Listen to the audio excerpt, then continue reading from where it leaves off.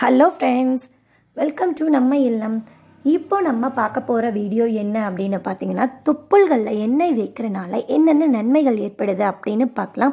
அந்த காலத்தில் குழந்தைங்க வயிற்று வலியால் அழுதாங்கன்னு சொன்னால் அவங்களுடைய தொப்புள்களில் பெரியவர்கள் கொஞ்சம் எண்ணெய் தடவி தேய்ச்சி விடுவாங்க.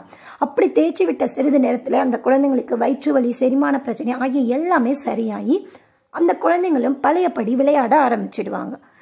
இது அந்த காலத்தில் வழக்க முறையாக நடந்து வந்துச்சு. ஆனால் இன்று நம்ம அதை மறந்து விட்டோம்.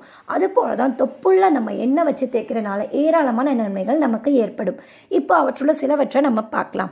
அதற்கு முன்னால் இப்போ தான் நீங்கள் நம்ம இளம் சேனலை ஃபர்ஸ்ட் டைம் பார்க்குறவங்களா இருந்தால் மறந்துடாமல் ப்ளீஸ் சப்ஸ்கிரைப் பட்டனை சப்ஸ்கிரைப் பண்ணிவிட்டு அப்படியே பக்கத்தில் இருக்க அந்த பெல் பட்டனையும் கிளிக் பண்ணிக்கோங்க. நமது உடலில் உள்ள அனைத்து நரம்பு மையப்புள்ளியும் தொப்புளில் தான் அமைந்திருக்கின்றது. குறைந்தது 70,000க்கும் மேற்பட்ட நரம்புகள் தொப்புளுக்கு பின்னால் அமைந்துள்ளது.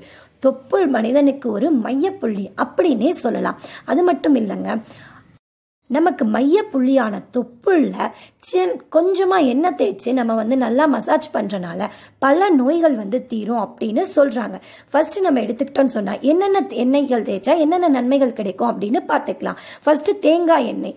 தேங்காய் எண்ணெய் தூங்குவதற்கு முன்னால இரவு தேய்ச்சி நல்லா 3 சொட்டு வச்சு தொப்புள்ள ஊத்திட்டு மசாஜ் செஞ்சோன்னு சொன்னா கண் வலி, கண் சம்பந்தப்பட்ட பிரச்சனைகள், சரும வறட்சி ஆகியவை அனைத்தும் குணமாகும்.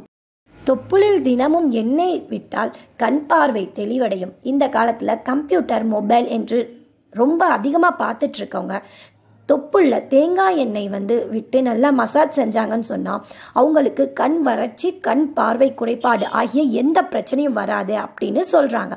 அதுக்கப்புறமா எடுத்துக்கிட்டோன்னு சொன்னா விளக்கெண்ணெய். விளக்கெண்ணெய் தொப்புள்ள இரவு படுக்கும் போது 3 சொட்டு விட்டு தொப்புளை 1.5 இன்ச்சு அளவுக்கு மசாஜ் செய்யும் போது முழங்கால் வலி, மூட்டு வலி, கால் வலி போன்ற அனைத்துமே குணமாயிடும் அப்படின்னு சொல்றாங்க. உடல் சூட்டினால உண்டாகும் பித்த வெடிப்பும் குணமாகும். சருமம் பளபளக்கும், உதடு வறட்சி மறையும், தலைமுடி ஆரோக்கியமாக செழித்து வளரும்.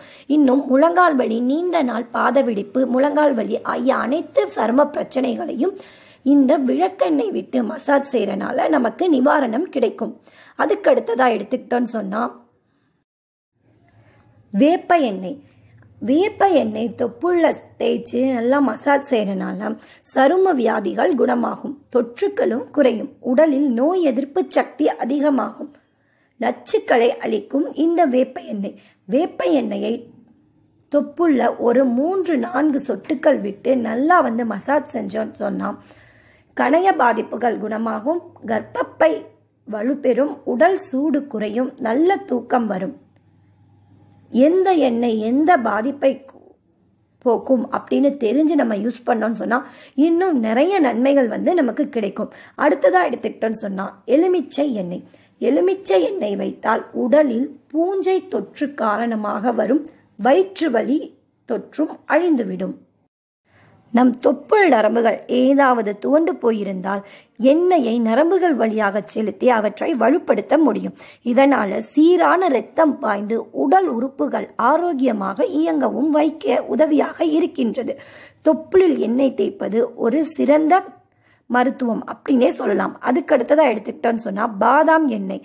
பாதாம் எண்ணெய் பொதுவாகவே சருமத்தை பளபளக்க வைக்கும். இதை நாம் தொப்புளில் தேய்த்து உபயோகப்படுத்தும் போது முகம் இளமையாக மாறும், முகச் சுருக்கங்கள் மறையும். தினமும் இரவில் தொப்புளில் தேய்த்து மசாஜ் செய்தால் 10 நாட்களில் முகம் பளபளப்பாக மாறும். அது மட்டும் இல்ல, மாதவிடாய் பிரச்சனைகளை போக்கும். மாதவிடாய் பிரச்சனை நேரத்தில் ஏற்படும் வயிற்று வலியையும் தீர்க்கும். இன்னும் ஏராளமான நன்மைகள் இருக்கின்றது. இந்த டிப்ஸ் பிடிச்சிருந்தா லைக் பண்ணுங்க, ஷேர் பண்ணுங்க, நம்ம இல்லம் சேனலை சப்போர்ட் பண்ணுங்க. தேங்க்யூ.